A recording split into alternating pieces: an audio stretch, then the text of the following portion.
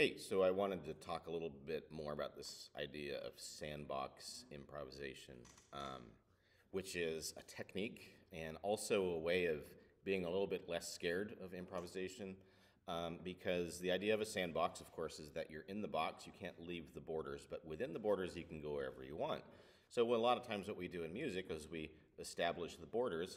For example, if I say, I would like to use the blues scale for this improv today. Okay, so that's my box, right? I'm going to try to stay within those notes, but within those notes, for example, I can do multiple octaves, I can do different rhythms, I can play slow, I can play fast. I can do a lot of different things. And the first thing I'm going to tell myself, of course, is that I can't really do anything wrong, right? As long as I'm staying within my borders. Now, eventually, your borders are going to get bigger, right? They don't have to be a scale. They can be several scales or something like that. But you're going to start out, of course, with something that feels kind of safe, I guess is the word I'm looking for. So,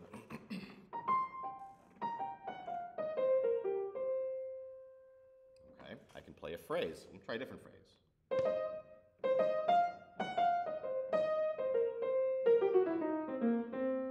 And you can ignore the wrong note that I just played there. So think of this, and okay, so let's talk about some other things you can do. You can add some left hand in.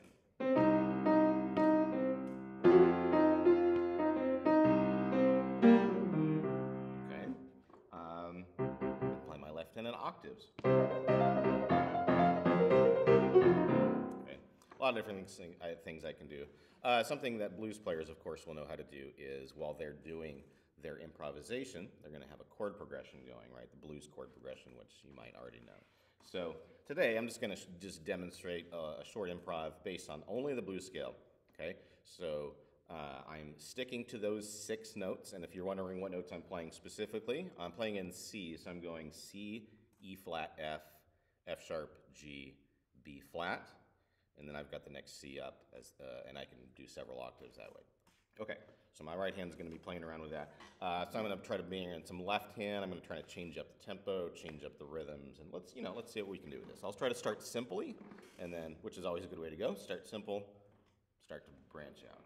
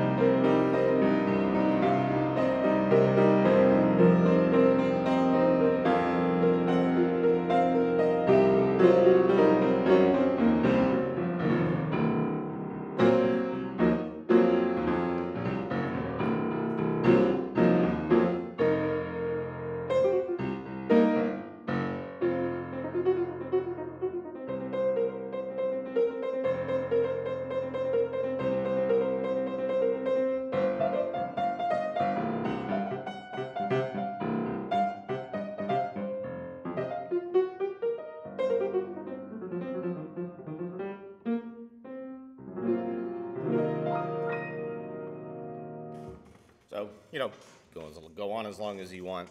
As I mentioned before, this is mainly for you. This is for fun. This is not necessarily a performance situation. If you're at a piano and you want to do some improv, and again, work with the sound that you're making. Don't have this perfect image in your mind. Just have an image of the sound that expresses what you want to express, which sounds kind of vague, but anyway, have fun, enjoy this video, and talk to you later.